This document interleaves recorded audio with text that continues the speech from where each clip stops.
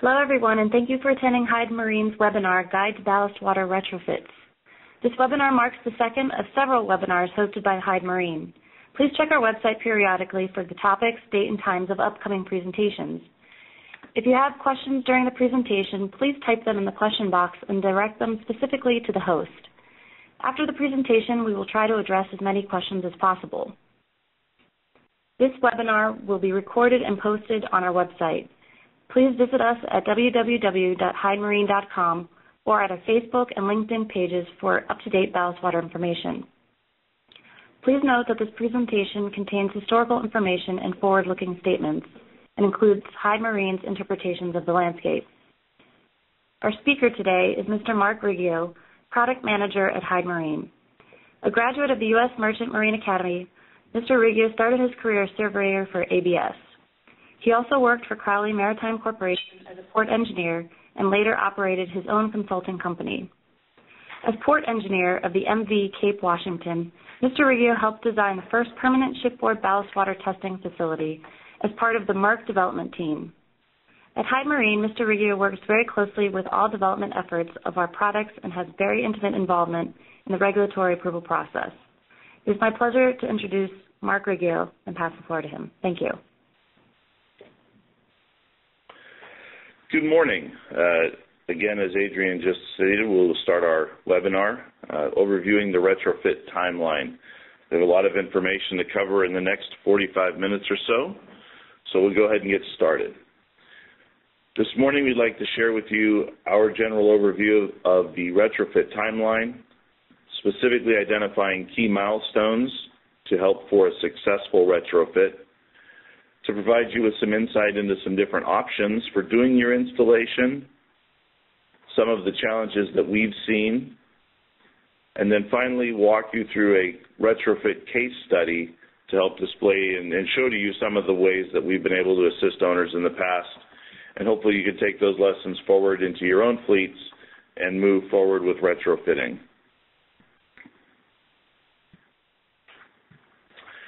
So, why are we having this meeting? Obviously, there are a number of retrofit challenges that are coming ahead. The regulations are coming. They're on their way. There are 45,000 vessels, roughly, that during the next 7 years, once the regulations are, in fact, signed into force, that will need to be retrofit with ballast water treatment systems. Purely from a mathematic even standpoint, that means that there will be an average of 17.6 retrofit systems installed per day. Many of these systems will be installed during shipyard periods. That can have many benefits and also have some potential pitfalls because the extension of shipyard periods due to ballast water treatment system installation can mean a lot of additional costs. And it's important to understand that many shipyard scope items such as hull painting, sea valves, etc., will interfere with the installation of the ballast water treatment system. Finally, as we enter into the phase where the regulations are requiring the installation of systems, the pressure to meet regulatory requirements and regulatory timelines will likely limit choice and increased costs. So steps you can take today will help to save you money and ensure you sufficient supply of systems that you want in the future. I've drawn out here a base timeline for an installation. My best estimate for an installation is it takes between 45 and 56 weeks to complete an installation. For those vessels that are compliant or required to be compliant with the U.S. Coast Guard's final rule for ballast water treatment, some of you may already have retrofits that are due within the next year. And I'm telling you that if you haven't started already, it's time to get started. You may be a little behind the ball. We're going to walk through each of these individual steps, and I think you'll see that 45 weeks is actually a pretty optimistic number to get this done. It's probably a little more like 52 to 56 weeks to get this done, meaning a little bit more than a year. All owners have to start with the basics, system selection. Now, this is an area where my timeline says it will take about 8 weeks. Many owners have been doing this for months or even years, looking at different types of technologies, looking at and trying to decide whether one technology will be best for their fleet or whether they like to optimize for individual vessels or individual services. This is the time when you can research multiple different suppliers, look at their experience, look at their approvals, look at their availability to deliver systems, and mostly look at what they've been able to accomplish over their period of time and how well you think they're going to be able to maintain themselves through the future beyond this ballast water retrofit situation. And finally, the next thing you want to look at is the life cycle operating costs.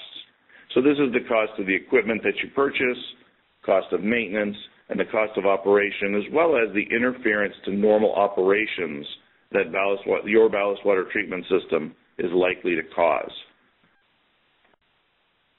Once you've selected a system, then it's very important to start with pre-engineering.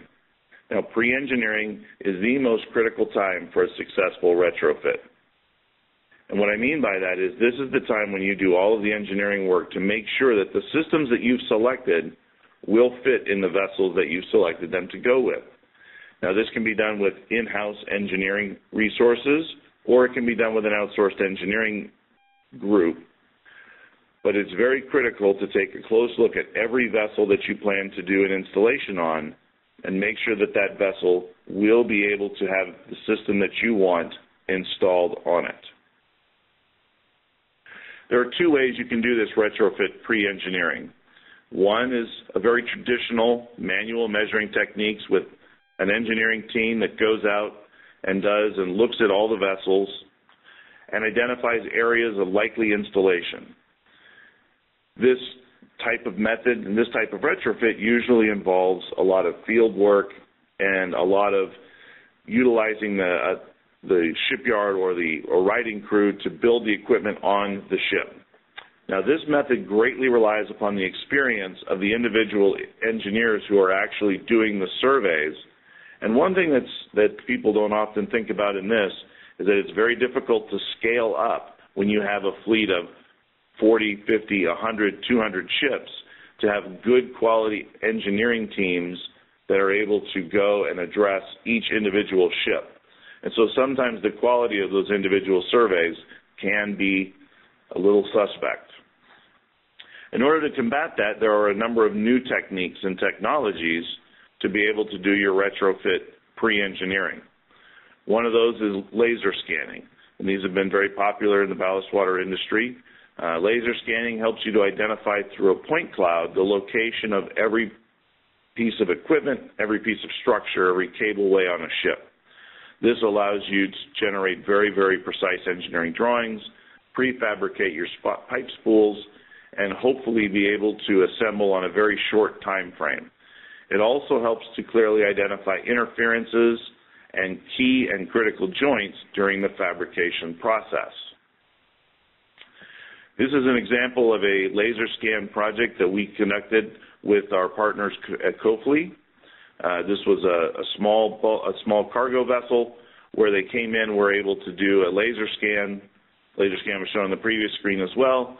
And then they were able to come in and very quickly complete the installation by having prefabricated all of the piping and a number of the supporting structures and such. Once the pre-engineering has been completed, the next step, I recommend a ship visit. Now, during the pre-engineering phase, some people will attend the vessels and will actually go out to every vessel and do this. And so some of these phases may be able to be incorporated together. But predominantly, it's very important to go out to each individual ship and take a look at it and make sure that the engineering drawings that you have in the office match the actual vessel layout. And also get in touch with the crews and make sure that there's at least some buy-in from the crews, both on the type of system that you may select and where that system is going to be installed. Once the ship visit is complete, the next step is to purchase the system. Now, this may seem like a strange place to have 4 weeks of time inputted because many people think of purchasing as just write a PO. But in reality, there's a lot of steps that are involved in the purchasing process. This is the great opportunity that owners have to negotiate, purchase their price and delivery times, and also look at whether or not they want to set up and negotiate a fleet contract, whereby they can guarantee pricing or guarantee availability of systems throughout the retrofit process. Now, during the purchase process, it's also important to set the installation and commissioning expectations of both parties, to identify where the vessel is not only going to be during installation, but during delivery of the vessel and where the vessel will be during any pre-installation work and prefabrication work that needs to happen. Once the system has been purchased, then it's important to use your pre-engineering and your ship visits to now generate ship-specific engineering. Now, the timing of the ship-specific engineering is greatly affected by the amount of pre-engineering that's been done. And that's why there's a relatively long time frame on this, anywhere between 2 to 6 weeks.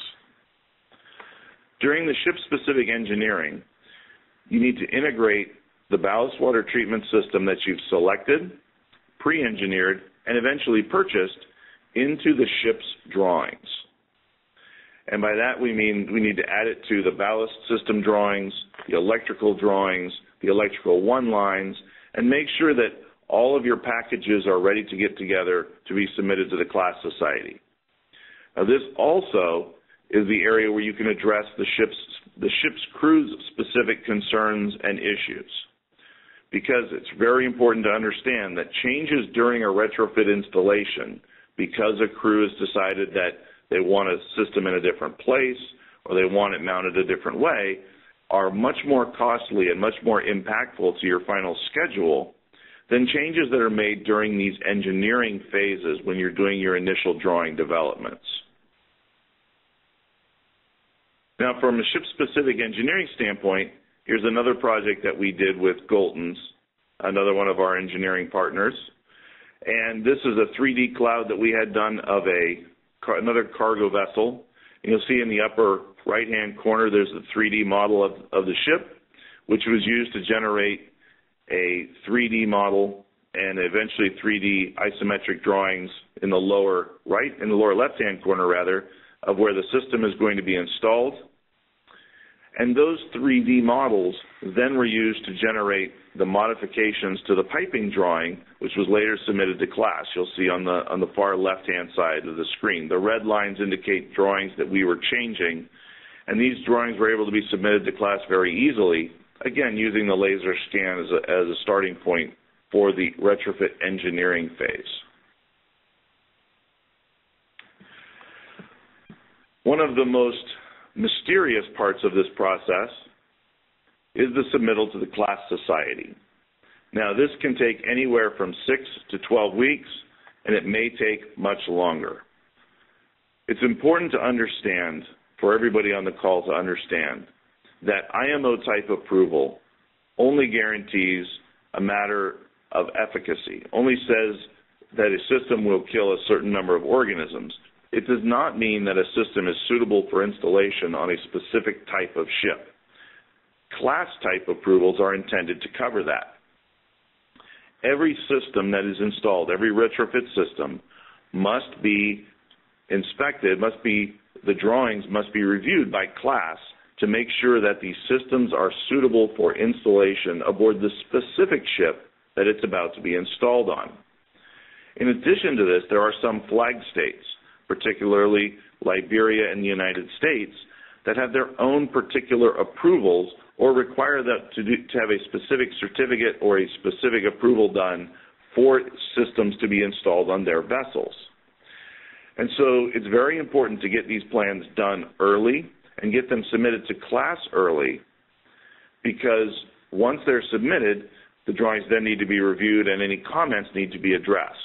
And the faster those can be addressed, the earlier in the engineering stages those can be addressed, the less impact that they're going to have on the installation in the future. It is also important to understand that as the retrofit bubble begins to grow and we're doing 17.6 installations per day. Class Society drawing reviews are widely regarded to be the most likely part of this process that's going to be constrained, that's going to be a choke point.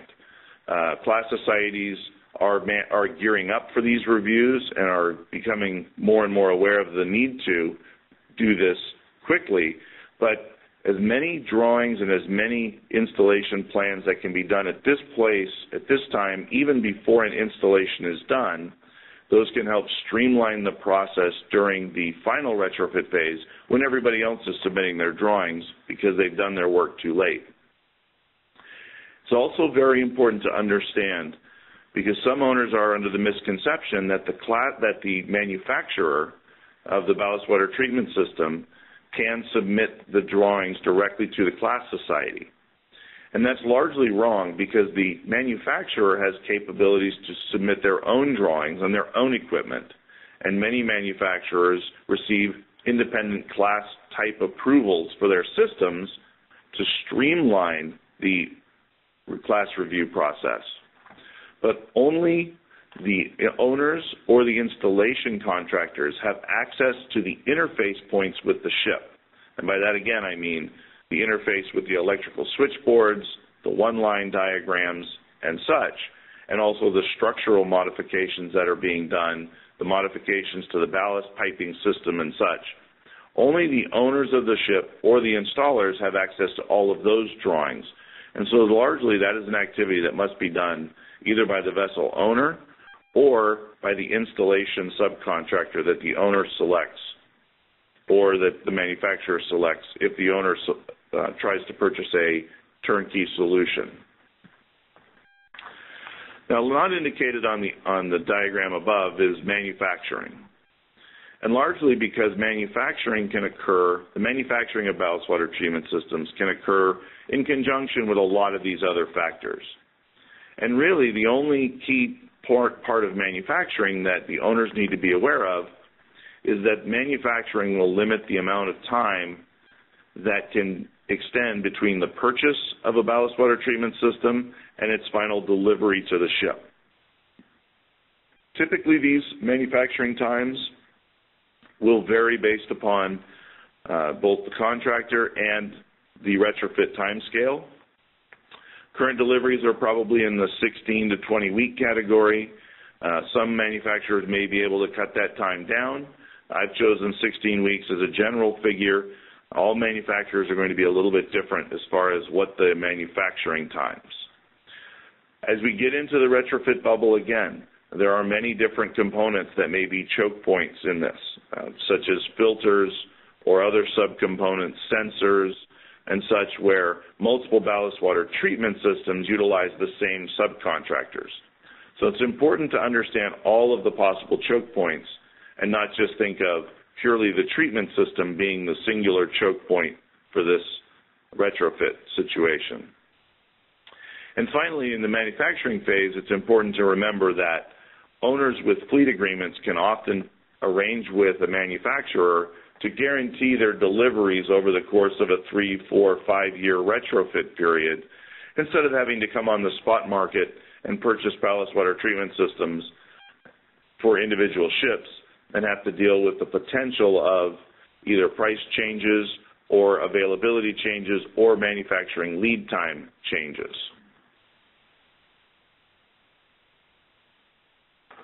Once manufacturing is complete, it's then time for the equipment to be delivered to the vessel. Now, during the purchase process, we mentioned that it was important to set up an understanding of where the systems, both who would be responsible for and where the systems would be delivered to. And that's why we have kind of a broad time frame, 2 to 8 weeks. It's going to depend largely upon whether systems are being ocean freighted or air freighted. Many systems can be air freighted, but it is a fairly substantial cost adder. Many systems should be ocean freighted, but again, it takes a relatively good amount of planning to be able to ocean freight a system. It's also important to try and coordinate the delivery of your equipment to where the vessel is going to be during the process. So for instance, if a ship is going into a shipyard in the Far East and the owner wants the system delivered in Europe, then the delivery time to the vessel may be very critical to make sure that the system meets the vessel in Europe before it transits to the Far East for a shipyard period. Somewhat coincidental to delivery, again, is prefabrication. Now, this is the time on the vessel or the time back in a shop or the time at a shipyard where a good engineering plan and a highly developed work scope can help increase the efficiency of the installation. And this is where you can build pipe spools, you can clear areas on the vessel, you can remove the ad hoc machine shop that the chief engineer set up in the space that you decided you would put your ballast water treatment system, or relocate the oil drums that are there, many other different possibilities. You can also prefabricate substructures, subflooring, pipe runs, pipe hangers, many different things that don't need to be done once the system is actually installed, but can be done ahead of time. Manufacturers at this point can help step in. Many manufacturers will have recommended installation partners who are very familiar with their systems and may be able to help understand what needs to be done in advance, how to run cable, what type of installations can be done. And those, you can choose to use those or use owner preference installation partners as well. But either way, prefabrication is really one of the keys to a successful and efficient installation, because the more work that can be done before the system arrives, the less possible interference points exist with installing the actual system.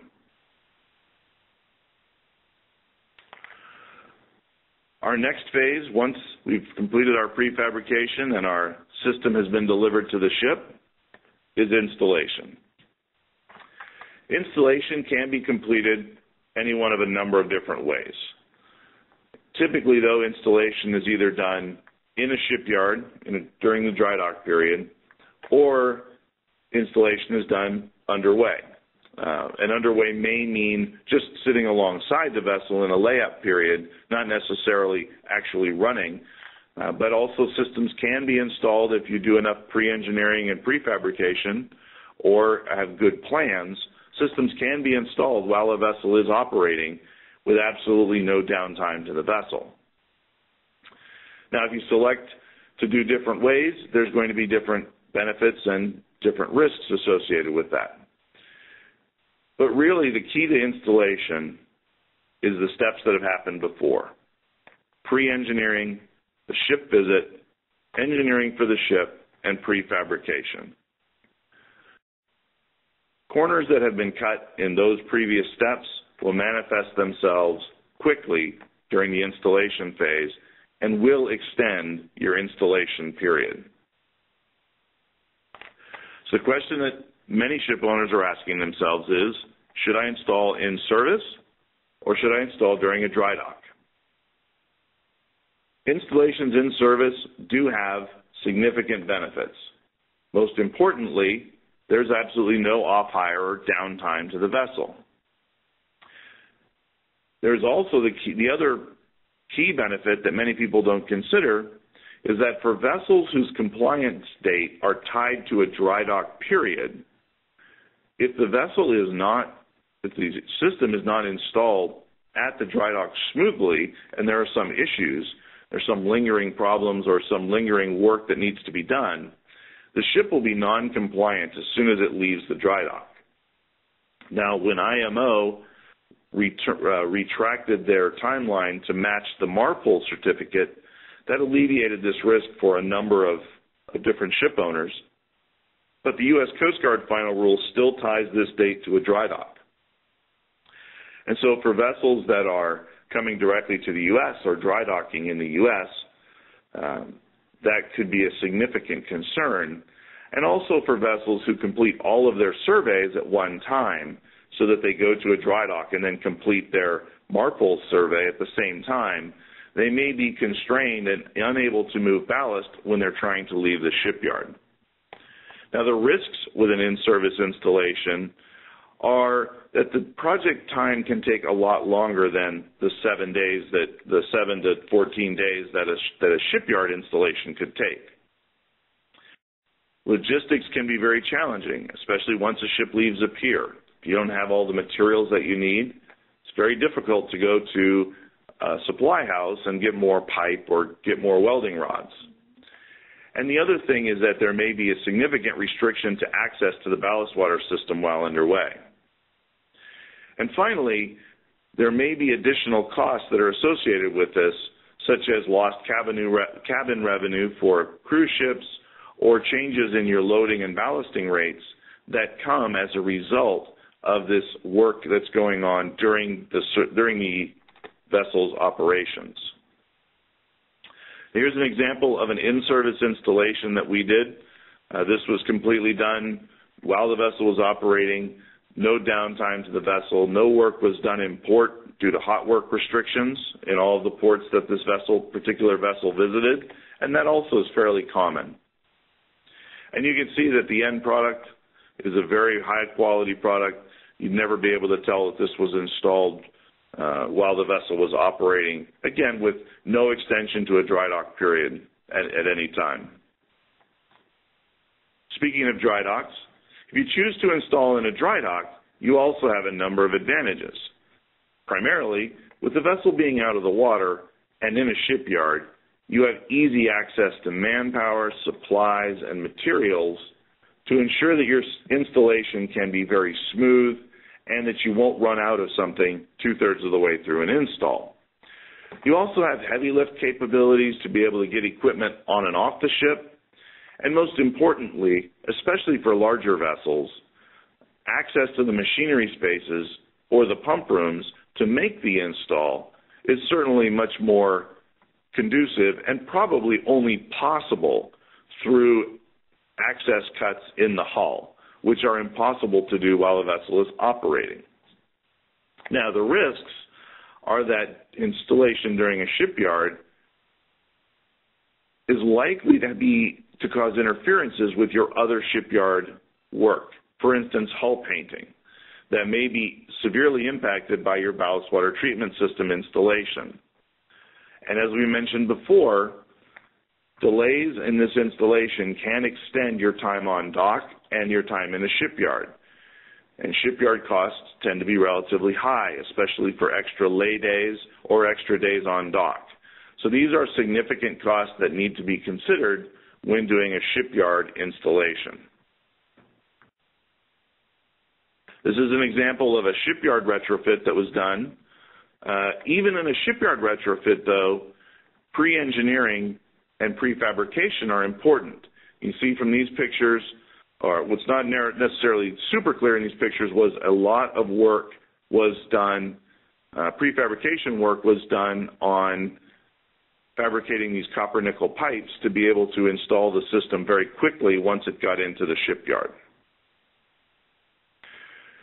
Also during the installation, you need to be very aware of possible innovative solutions that you need to come up with. There are a number of different scenarios that we've run into in the past where a traditional installation in the machinery spaces, which would have been preferable, just wasn't possible. One of those installations is vessels with Framo deep well pumps. There is no pump room, and they have hazardous requirements, and so the systems must be installed in a deck house on the deck. We've also had very good success using innovative piping materials and methods, particularly innovative piping methods where hot work is not allowed on the vessel during port stays. Now, the last step in the retrofit process is commissioning. And I say 3 days here, but I think for many of us and many of my competitors, 3 days is a good goal. Now, this commissioning is typically done by manufacturers or a certified agent, and it includes the time for crew training and operational familiarization, as well as for class acceptance. Depending on the installation, And depending on how the system at prefabrication and fabrication and actual installation work goes, commissioning can be very smooth, or commissioning can take a long time. We've had some great success in getting commissionings done in 1 or 2 days, and some commissionings take a lot more than that. Very complex installations, hazardous area installations on tankers will take a few more than 3 days. But all of this needs to be factored in when you're looking at that, and needs to be addressed during the purchase process so that you're not at the end of a shipyard period expecting that commissioning will take 24 hours, and in reality it takes 2 or 3 or 4 days. Now, caution. It's important to understand. Earlier I said 45 weeks, but 45 weeks is very optimistic. There are a lot of places and a lot of chances in this process for delays, particularly as you get deeper and deeper into the retrofit cycle when supply becomes more constricted. Experience is the key in selecting your partners to avoid those challenges. Shipyard availability is likely, when we get 2 or 3 years from now, we'll have very limited room for slippage. There'll be the next ship ready to come in. There always is. And so early work and pre-planning pays late dividends. Again, how do you reduce this timeline?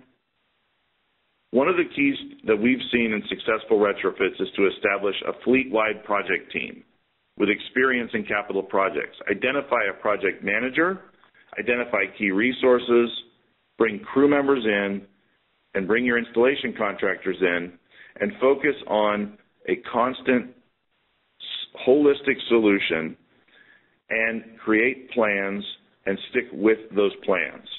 And then once you're done with projects, create a lessons learned and feed that back to the core group so that they can make sure that they don't repeat the same mistakes as they go forward within the fleet. Don't wait until your compliance date to start this process. If you do, you're going to face issues getting it done, and you're going to face mostly costs associated with that.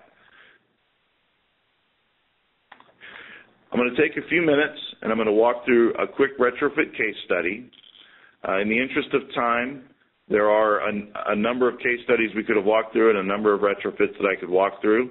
Once this slide deck is posted on our website, there are a number of other retrofit images and some more case studies attached to the back of the presentation, but I'm not going to walk through each one of those today, again, just in the interest of time and to make sure that we have enough time to answer any questions that come up. So I'm going to walk through a case study of retrofits that starts back in 2003. Back in 2003, Hyde did their first retrofit of a ballast water treatment system of our Hyde Guardian. The installation was done and was carried out by an owner-selected contractor, and it was supervised by Hyde Marine.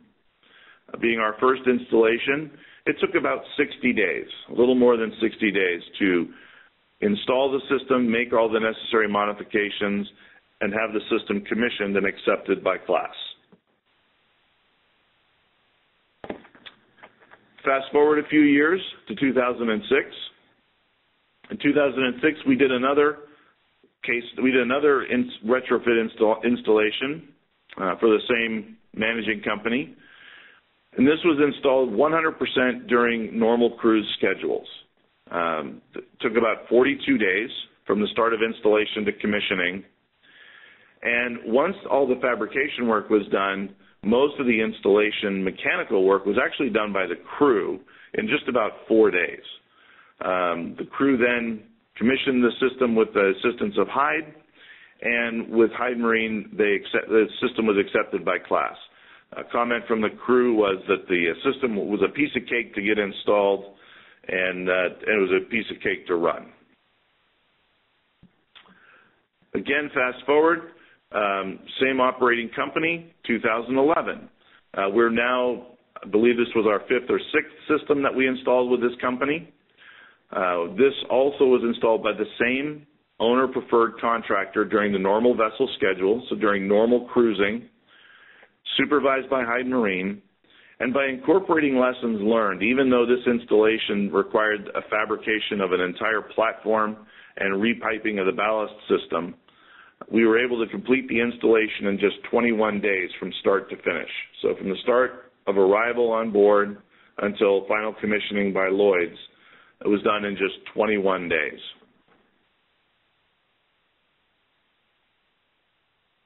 Again, now in 2013, the end of 2013, we've completed our 10th installation for this same owner, the same managing company. And this also was another underway retrofit. This was a different selected third-party contractor, installation supervised by Hyde, and this was about 25 days. I had a couple of different variations. You can see it also had a platform that was built, had a few piping modifications that needed to be made. And what was fairly unique about this project was that the owner selected to use a plastic piping for the key piping connections on this system as well, and that was accepted by class. And it helped to ease their installation time because they were able to work around hot work issues in port. There were some logistics issues with the pipe that actually made the commissioning time, though, or made the installation time be roughly the same as it was with the steel pipe.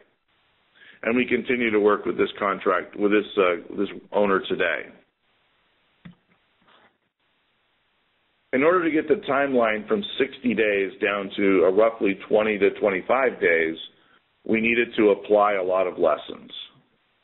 And this lesson application is really what's going to help you as an owner be able to move forward effectively and efficiently with your ballast water system retrofits. First thing that we've learned is that the ship visit is critical to identify the best available location for each ballast water treatment system component.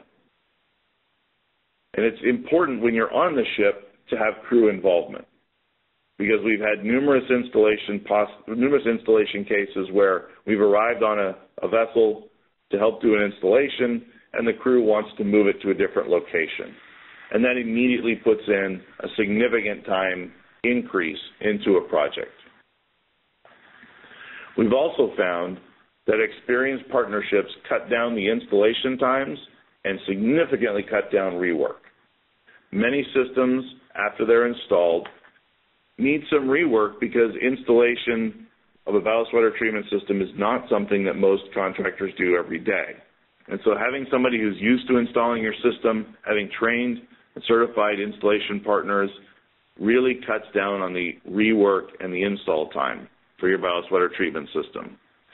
And finally, planning for all of the operational modes of the vessel really affects the installation plans. And of particular concern here is gravity ballasting and gravity deballasting, because most vessels utilize gravity ballast and gravity deballast for some phases of operation, and yet many systems are not installed in such a way to allow for an efficient water path through the treatment system during gravity or gravity ballasting or gravity deballasting. And so if the vessel wants to do some of these functions, as well as stripping and using an adductor, using positive displacement pumps, many different aspects of vessel operation should be considered when you're looking at where the system is going to be installed. Remember that the test is coming. The U.S. regulations are in force, compliance dates are coming into force, and ship owners now face hard compliance deadlines. Some owners have gained some experience, but really there are many questions that still remain. There are questions about flag and class requirements. There are questions about port state compliance and inspection requirements. There are a lot of questions in the press right now about equipment performance and reliability. There are a lot of questions about installation and the capabilities of these installation partners. And for any of you that will be in London for the conference next week, I'll be giving a presentation on how installations affect equipment performance and reliability. and how that is a key factor in the long-term health and operations of ballast water treatment systems. But the reality is that there is really limited real retrofit experience, both in the engineering and in the installation sectors, particularly for large capacity, multi-train systems, particularly for large vessels, large bulk carriers, large tankers. The experience that most companies have is relating to new construction vessels, not retrofits. And so it's important to select partners that have the most experience possible, but understand that you're still going to need to do a lot of work to make sure that everything works perfectly. What you can do right now is develop and refine the retrofit process for your companies and develop your engineering toolbox to effectively and efficiently handle the upcoming retrofit demands. You need to realize that the traditional tape measure engineering and in-place design probably won't work for ballast water treatment, even though that's going to mean additional costs for doing highly engineered drawings and potentially laser scans.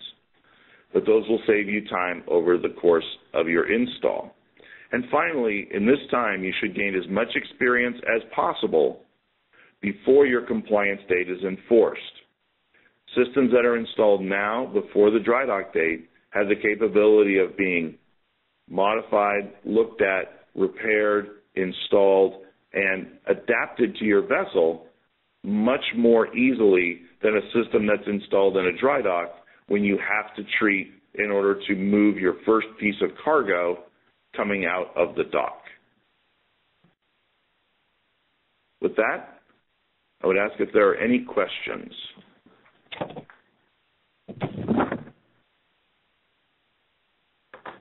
Thanks, Mark.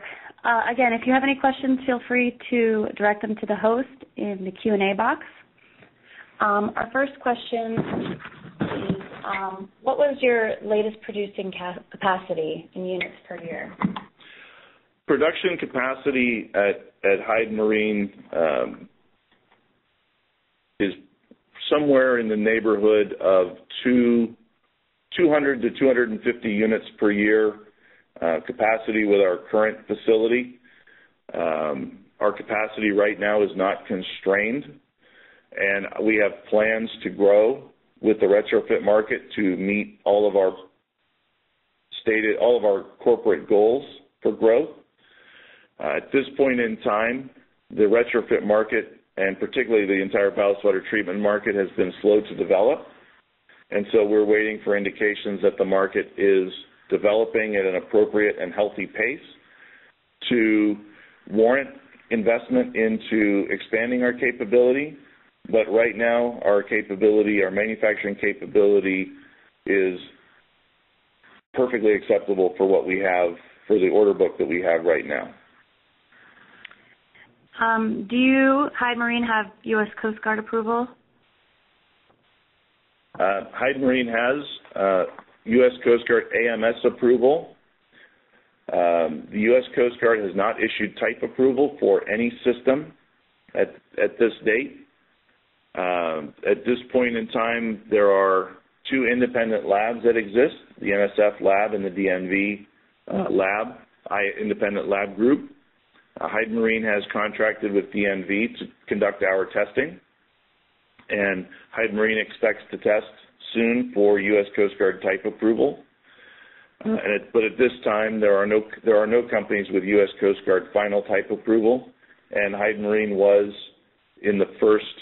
one of the first companies with the AMS certification, and remains a strong partner with the U.S. Coast Guard to achieve their requirements. For the equipment installed in service, what was the maximum capacity that was installed? The maximum capacity single system we've installed was a 2,500 cubic meter per hour system.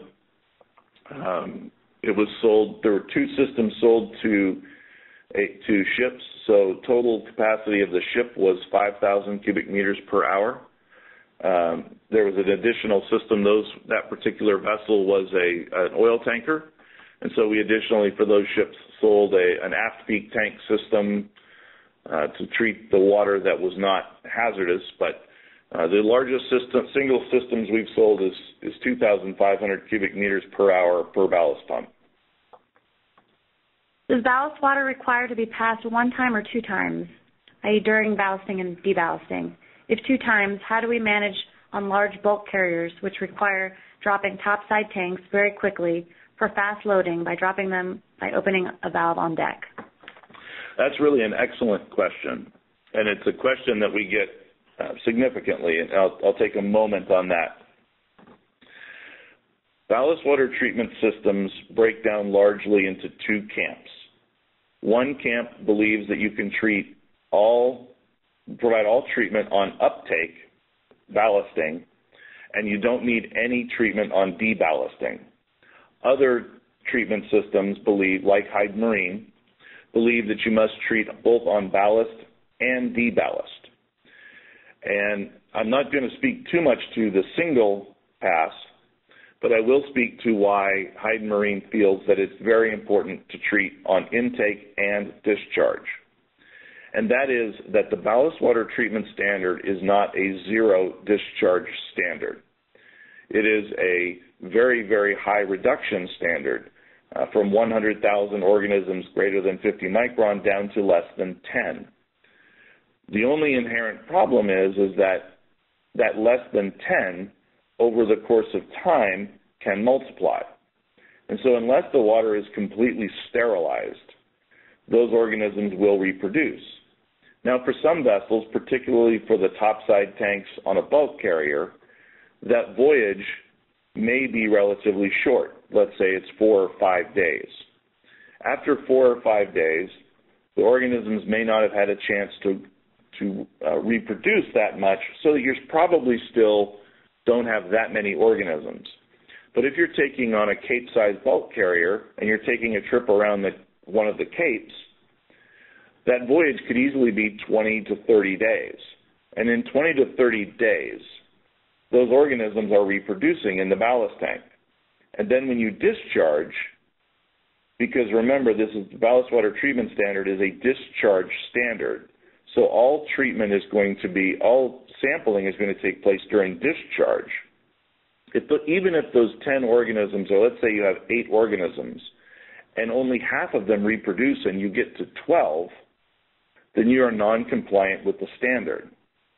And over the course of lifespan of those organisms, they'll likely reproduce a few times during that 30-day voyage around the Cape of Good Hope or Cape Horn. And so Hyde Marine feels very strongly that it's important to protect the owners of the vessel by treating both on uptake and on discharge to make sure that when you are sampled, that you have the greatest possible chance of passing the test, because the organisms will have just been treated and will be reduced well back down below the IMO threshold. Now, for the topside bulk tanks, that is a known issue, and it's a very difficult issue. And I will defer to my friend Ron Everett at a conference with the U.S. Coast Guard, who stated to the group, he said that most people think that ballast water treatment will be able to treat ballast and ships will continue to operate the same way they always have. And with ballast water treatment, the process of ballasting has fundamentally changed. And so these are things that you have to work out with your flag administration and can be addressed in the ballast water management plan as far as how to deal with, again, topside bulk, the topside ballast tanks in a bulk carrier, the slope tanks. But this needs to be addressed specifically with your flag administration, and you need to be able to address how, even on a treatment system that utilizes a single pass with a chemical or such, you need to be able to address how you're going to deal with the disinfection byproducts and any neutralization that needs to happen before that water is discharged back into the receiving water body at your port of call.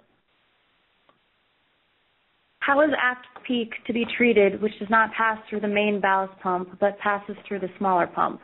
a general service pump? So typically the aft peak tanks on many ships are serviced by a much smaller pump. And so at Hyde Marine, we have a couple of different ways that we've addressed that in the past. And I apologize, I don't know how many of my competitors do this, but I'll just state how we have done it. In some cases, for a vessel such as an oil tanker, where there's a hazardous boundary and the water from forward of the pump room cannot go back into the engine room, we have the ship install a secondary system. Many ships make a mistake here, and they will tie the ballast of the aft peak tank to, let's say, a fire pump or a general service pump that runs at a fairly high rate, let's say 450 cubic meters per hour. And that tank will discharge the aft peak in 30 minutes. And so because the pump is rated so high, the manufactured system needs to be rated for that higher flow rate, 450 cubic meters per hour. We have suggested to owners that they install a secondary pump, a smaller pump, say 60 or 100 cubic meters per hour for the aft peak tank, because those tanks typically are not ballasted and deballasted that often.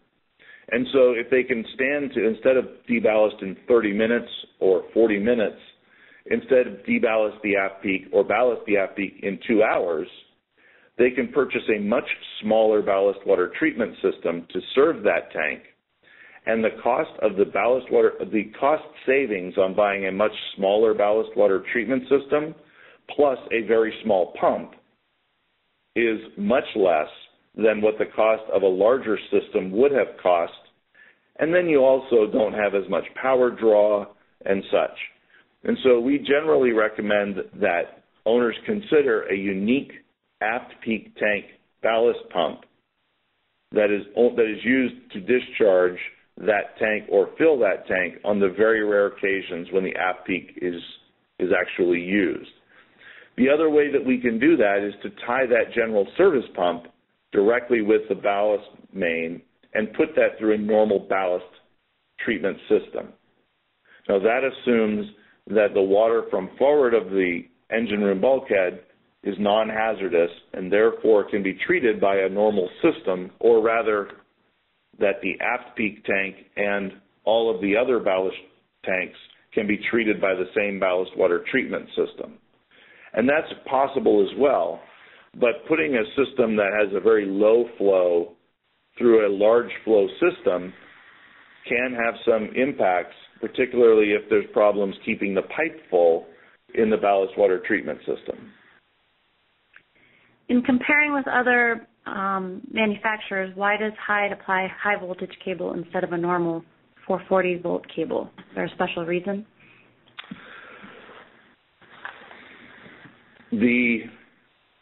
I'm not completely certain of the question. Hyde Marine utilizes a specific cable that we've used for some time now that's marine rated with any UV system, with any power source. The IEC or IEEE or other international standards set certain barriers for cable diameter, and that's based upon both the volts and the wattage of the cable. The 440 volt is a power source that's brought into the system, but that is not the kV. That's not the voltage that's actually submitted out to the lamps. That's not brought out to the lamps. UV lamps typically run at a much higher, especially medium pressure UV lamps run at a higher voltage than that, typically right around 1,000 volts. And so the cables that we use have to not only be certified for the power that's used in the lamp, but also what's called the strike voltage. So that when the lamp strikes, for the moment that the lamp strikes, the voltage in the lamp can increase by up to about 25%. So upwards of about 12 to almost 1,300 volts. And so I know Hyde uses a 1,300 volt Marine rated cable for our lamp wires in order to meet class requirements. If we did not use that cable, we would have problems, and our owners would have problems with class approvals of our systems. And that's, again, likely going to be a scenario that many treatment systems have to deal with. And if they're not, that may be an area where a ship owner needs to be very cautious of where there can be potential pitfalls in the class review process. How will the U.S. Coast Guard look at UV technology for ballast water treatment, since it does not kill the organism, instead it changes the DNA? That's another very good question, and brings us to what we talked about in our last webinar, which was the U.S. Coast Guard UV issue. The short answer to that question is that we have been working well with the Coast Guard for the last 2 years to address this issue. It is a well-known issue, and it is an area where the U.S. Coast Guard is different than the rest of the world. We have participated in a couple of different processes, most recently and strongly with the EPA's Equipment Technology Verification Program, ETV. And that ETV group is validating a method called the most probable number method, MPN, which is a grow-out assay, which identifies areas which identifies the growth potential of organisms. But more so than that, I think it's important to understand that Hyde Marine has been working very closely with the testing community, and by that I mean people that are developing compliance testing equipment. And there are a number of technologies that are available, technologies using something called ATP, technologies using PAM fluorescence, technologies such as the Speedy Breedy, many other different things that are very capable of identifying growth potential right now. And so we believe that this is a very temporary issue and that this will be resolved shortly, and it will not be an issue going forward. The U.S. Coast Guard has been very strong in saying that UV systems are not excluded and that they will consider UV systems. And the EPA has been very strong in stating that AMS-approved systems are fully compliant with their vessel general permit, which means that they fully accept UV systems in the United States. This is, again, simply a matter of closing this matter out, but it will be addressed and it will not be an issue going forward.